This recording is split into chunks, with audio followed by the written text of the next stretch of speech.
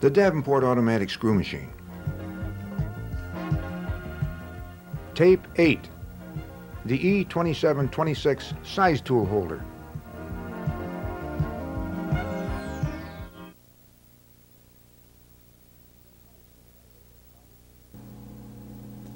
The size tool holder is probably the most important holder on the Davenport screw machine.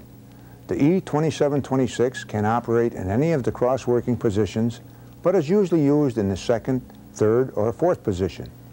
The function, operation, centering, etc. of this holder are explained in detail in this chapter and on the videotape.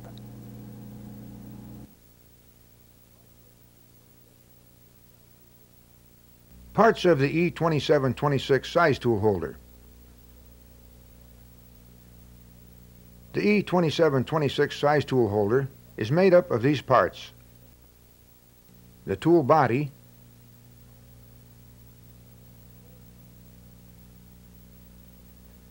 the fulcrum,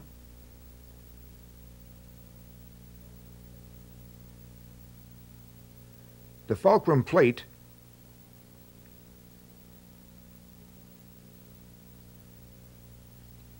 the size tool plate,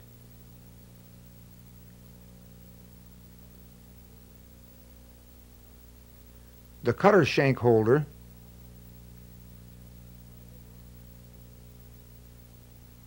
the square head locking screw,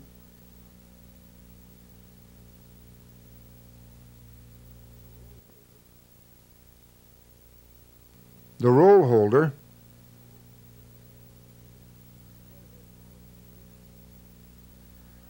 the square head collar screws,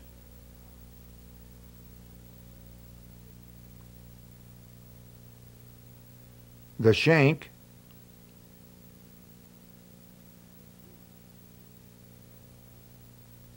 the shoe,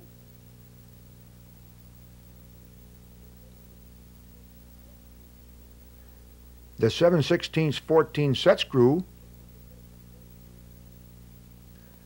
the taper adjusting set screws,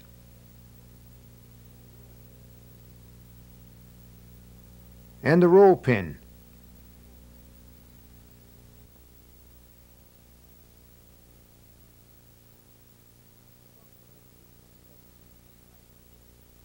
The function of the E2726 size tool holder is to maintain close tolerances on the diameters of the workpiece.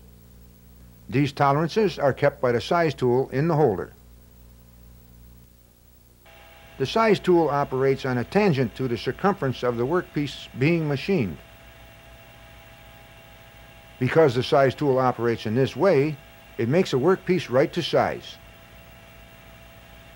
How this is done will be explained later. The tool. The size tool itself is contained in the E2726 holder. The size tool is a circular tool, similar to a form tool. The tool is mounted in the holder and is locked down with the 7/16 set screw and shoe.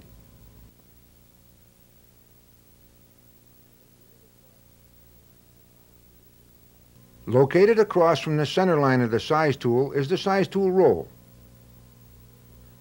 The diameter of the workpiece being machined is controlled by the set distance between the size tool and the size tool roll. This is how the tool maintains close tolerances on the workpiece. The E2726 size tool holder is spring-loaded. The tool always goes to the center of the workpieces to maintain the same diameter, regardless of the work spindle on which it is operating, and regardless of any possible slight variation from a form tool operating in a previous position. Only 4/1000ths or 5/1000ths should be left on the workpiece for the sizing tool to remove. Only 2/1000ths to 2.5/1000ths aside. The diameter of the workpiece. Remember, the distance between the size tool and the size tool roll determines the diameter of the workpiece. This is done because the tool of the E2726 holder goes to the center of the workpiece tangentially rather than going into the workpiece on the center line. The spring-loaded holder allows the tool to maintain an equal diameter between the tool and the roll at all times by exerting roll pressure on the workpiece while the workpiece is being machined. For the initial setting, use a part or material that is the correct size and adjust the roll so that the material just passes between the roll and the cutting edge of the tool. Tooling E2726 size tool holder. The E2726 size tool holder is clamped in the Davenport Automatic Screw Machine in the same way as a form tool or cutoff tool holder is clamped. To regrind or replace the size tool, move the machine to half index, 3 o'clock on the slot on the bearing spindle opening and closing cam. Loosen the tool clamp bolt and remove the clamp. Then remove the size tool holder.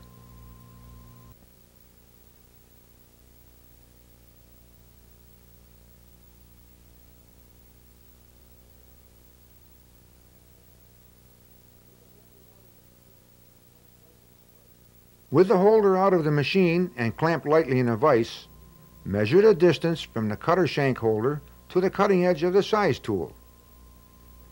This should be determined with a depth micrometer from the front flat surface on the cutter shank holder to the cutting edge. Next, loosen the 7/16 set screw. Remove the size tool by pulling the shank out of the holder. Be careful not to lose or drop the shoe. After the size tool has been reground or a replacement obtained, reinstall the tool into the holder. Next, measure the distance to the cutting edge with the depth micrometer so that the edge of the tool is exactly where it was before the tool was removed. Then tighten the 7/16 set screw.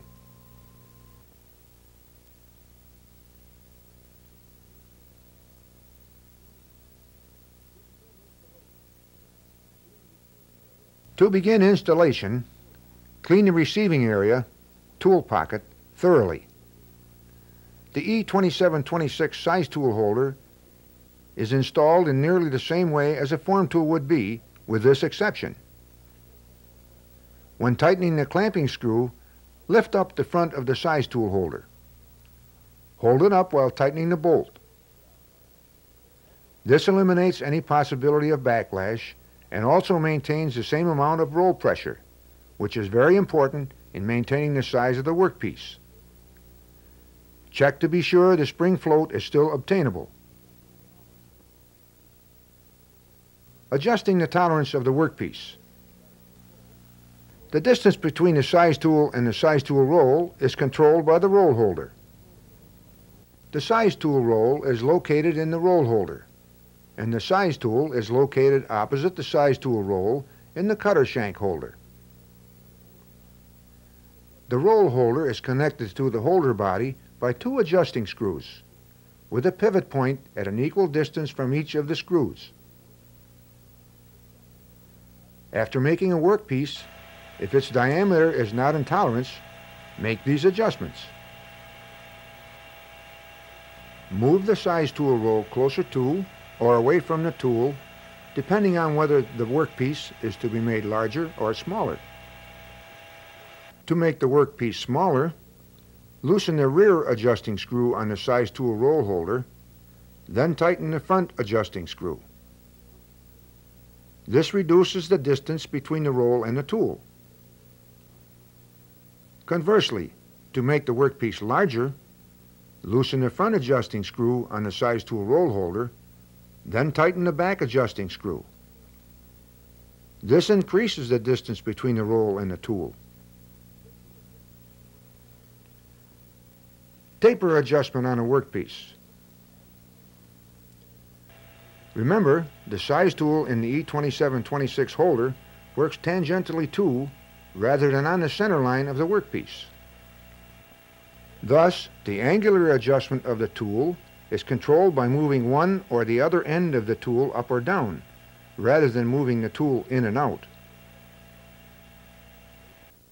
A taper adjustment, therefore, is made by two set screws located on the side of the holder. If the workpiece is smaller in the front, or that part of the workpiece closer to the stationary head, and larger in the rear, or that part of the workpiece closer to the revolving head, follow this method.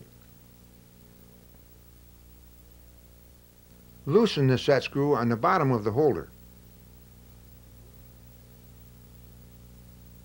Then loosen the square head locking screw slightly.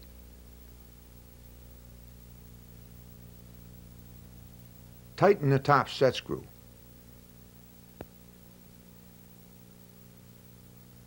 Then tighten the locking screw. Conversely, if the taper on the workpiece is larger in the front and smaller in the rear, loosen the set screw on the top.